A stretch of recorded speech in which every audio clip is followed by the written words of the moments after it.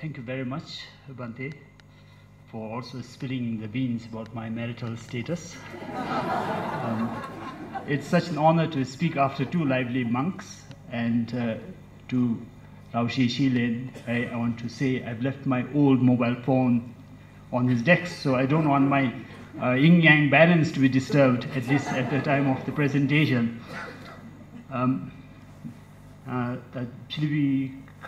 Sadapule Mahimigi, Lesha Majumo, the Junior Nikatule, the Nishudi, English Navi, the Pomate, the Chinshunaludi, Chukit, the English Nishara Sutu is I want to make a clarification at the outset. I initially planned to present some reflections on the development and transformation of Vajrayana Buddhism by exploring ideas of apotheosis and deification, of syncretization and assimilation, of how Vajrayana developed through expansion of earlier Buddhist ideas and practices. But given the 15-minute constraint, and also to avoid boring you with a discursive academic presentation, I decided to change that. And today, I am going to talk to you about the strengths and the weaknesses of Himalayan Vajrayana traditions.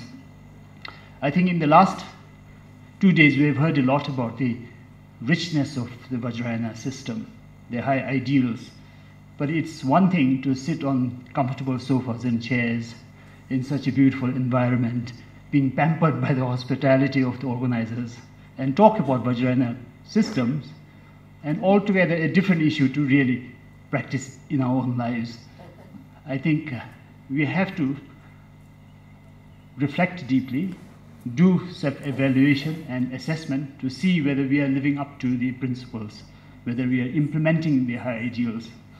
So I decided that this session will be dedicated mainly to self-assessment of we who claim to be Vajrayanist. I'm not going to personally pass judgments and do the criticism myself. I thought it would be best to bring two major figures of Vajrayana Buddhism to pass their judgments. So by the token, I'm not going to contribute here any new research findings, but this is a presentation of bringing some old wisdom to the foreground, of highlighting some wisdoms. And the two masters I'm going to present are Mipham, who lived in the 19th century, and Drukpa Künle, who lived in the 16th century. Both of them are equally people who have reached spiritual heights, great spiritual heights. Both are considered miracle men. Both are also some kind of a maverick. Both are very learned scholars. And what is most interesting is both of them are very open-minded, critical thinkers who saw through the problems, saw through the hypocrisy, corruption, and the self-aggrandizement of the Vajrayana institutions and individuals. To begin with, first is Mipham. Mipham, who lived in the 19th century, was one of the most polemic Vajrayana scholars. He composed nearly 32 volumes of works on so many kinds of subjects, almost all the sciences known to him. And among his writings, you find this very short piece of advice, a 2-page long advice given to a friend. Now, Mipham's polemic and prolific nature is such that he also became the first Tibetan person to venture into writing about pornography. I wouldn't be dealing with that today, but I would like to invite all of you to read through this short advice by Mipham. And he begins by saying, through the activities of the Buddha and the skillful means of the sons of the Buddha, the 4 new and old denominations of the Buddha's teachings are formed. Victory to those who properly founded the means to the state of the Buddha. He's referring to the 4 traditions of Tibetan Buddhism, the Sakya tradition, the Ngagyur tradition, the Nyingma tradition, and the Gelug.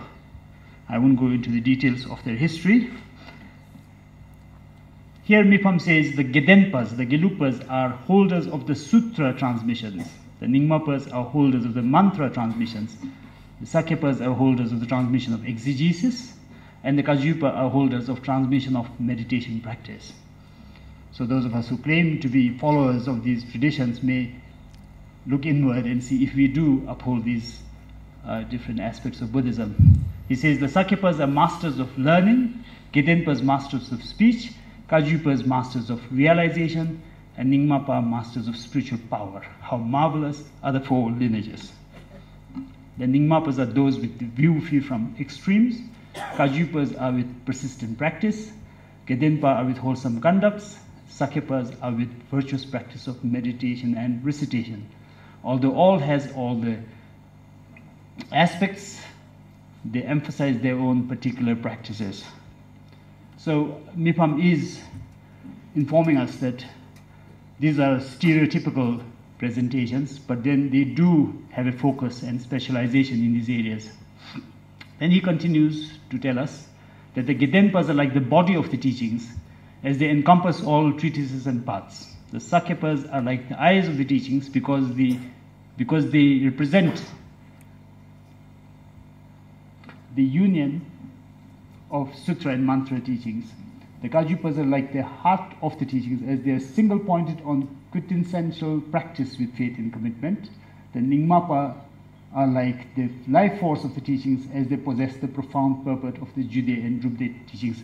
I think it's generally self-explanatory, but some of the things that you may not follow, such as Drupde and Jude, they are classes of tantras associated with the Nyingma tradition.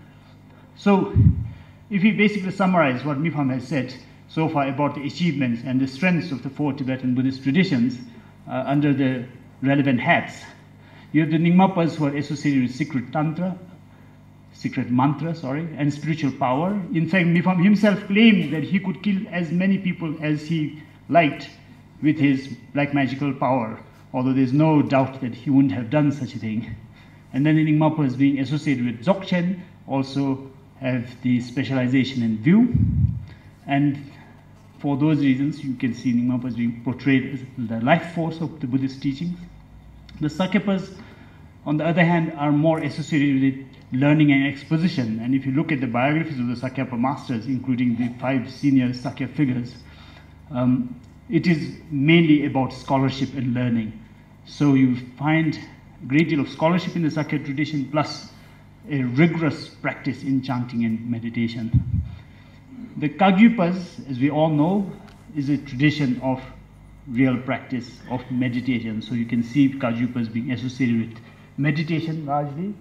And then the Gelugpas, if you look at their scholastic curriculum, if you look at the practices they follow, it's primarily sutra. In fact, the Vajrayana practice in the Gelugpa tradition, or Vajrayana education in the Gelugpa tradition, is limited to 2 small colleges of Jyutyo and Jume, and the vast majority of the monks don't ever go through Vajrayana education. So their focus is on the sutra and on speech in terms of debate, and they are excellent in their worldly conducts, and for reasons of focus on the external forms of Buddhism, they are associated with the body. So this is Mipham's analysis of their strengths.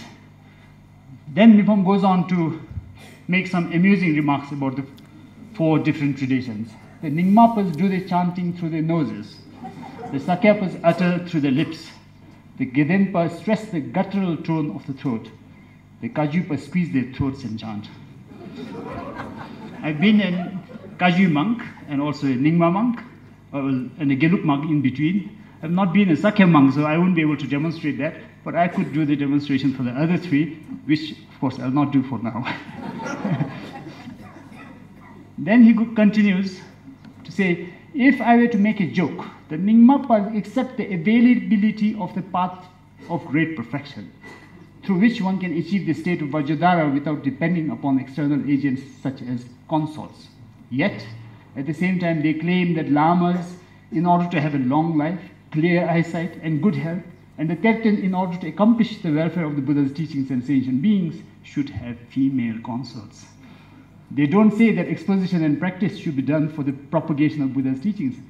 I think it is very surprising that having a consort serves the purpose of exposition and practice, and as a cause of clear eyesight and so forth. So if you are Nyingmapas, do contemplate on that. Then the Gedenpas accept the wisdom which realizes no self to be the antidote to all sufferings of the cycle of existence, yet at the same time they say that when the practitioner is about to realize no self, a trepidation due to the fear of annihilating the self, as though he cannot remain on the seat, will arise. In old days, when the practitioner attained the path of seeing, or was close to generating clear insight into no self, before attaining the path of seeing, an extraordinary bliss is supposed to have arisen. I wonder if what happens nowadays is due to the evil times. Now, this is in reference to the experience of no self. It's supposed to give you tremendous joy, but somehow the Gelupas see it as full of trepidation. Sakyapas accept the unsurpassable yoga, which instead of depending on external conduct, emphasizes the inner pristine wisdom. Yet at the same time, they practice the austerity of sticking to the meditation mat during recitation while on the path, as they would transgress the vow if they rise from it. If they have to stand up for unavoidable reasons, they are seen groping and crawling, merely keeping in contact with the mat. I wonder what awful thing would happen if they stood upright. Now, to some of you, maybe this is not very clear. There is a Sakya practice manual which says you should practice diligently without separating yourself from the meditation mat. Now, what the Sakya practitioners end up doing is, if they go to the toilet or do something else, they would stick the mat to their bottom and walk around.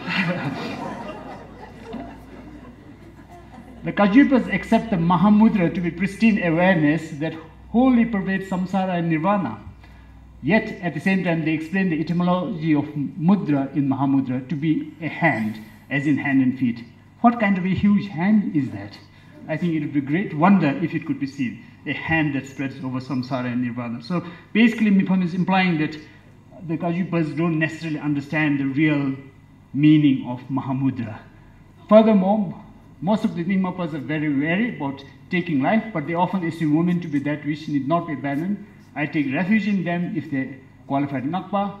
In general, attachment is detrimental to the Nyingmapa tradition.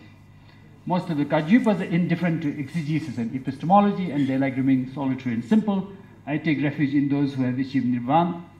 Simultaneously, the realization, in general, ignorance is harmful to the Kagyupa tradition. Most of the Gelugpas are aware of things such as alcohol and therefore have a good example of the followers of the Buddha's teachings. However, most of them do not consider active involvement in taking life to be evil. Thus, hatred is harmful to the Gelugpa teachings. Most Sakyapas are complacent with whatever empowerment teachings they have got and strongly cling to their particular Sakya and more traditions as the best. Sectarian prejudice and self-importance are harmful to Sakya teachings. So Mipham identifies the main weaknesses of the four different traditions: attachment, self-conceit, ignorance, and hatred. And there are many other anecdotes from different masters also to illustrate this, but as there is no time, I'm going to go on with the second person, Drukpa Khinle, one of the best critics of Tibetan institutional religion. Drukpa Khinle has a song, among many other songs, about the four religious traditions. He said, I, the yogi, did not stay, I, the yogi, went. I, the yogi, went to a Kagyupa center. Each person in a Kagyupa center held a jar of alcohol. I, the yogi, restrained myself, fearing that I may end up being one of the drunk singers. I, the yogi, went to Sakyapa center. The monks of Sakya disdained all other schools. I, the yogi, restrained myself, fearing that I'm being yoked to the act of discarding Dharma. I, the yogi, went to the Gedenpa center. In the Gedenpa monastery, even simple monks desire and hate. I, the yogi, restrained myself, fearing that I may become a disgrace of Dharma practitioners. I, the yogi, went to a Nyingma center. In the Nyingma monastery, they expect blessings from monks' dances. I, the yogi, restrained myself, fearing that I may turn into an acrobatic dancer.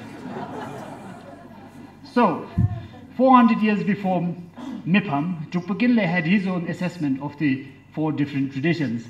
And his